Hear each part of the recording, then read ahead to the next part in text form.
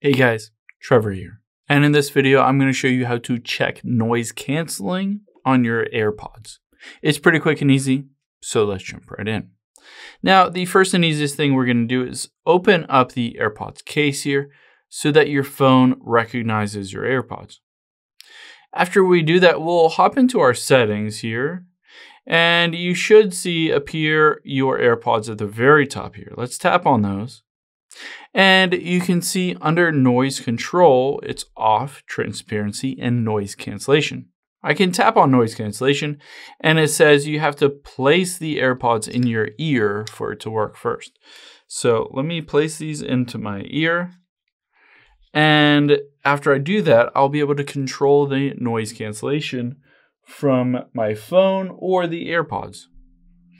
So now that I have that turned on, I can turn noise cancellation on or off if I want to, depending on my preference.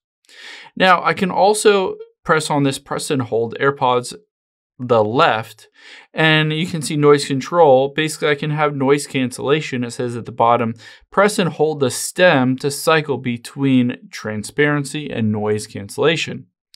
So you can do that by just pressing and holding on those AirPods or just going into the settings itself and toggling on noise cancellation. You should notice a pretty clear and definite difference between the just normal off and transparency and noise cancellation. Noise cancellation will make it sound and appear like there are no other external sounds.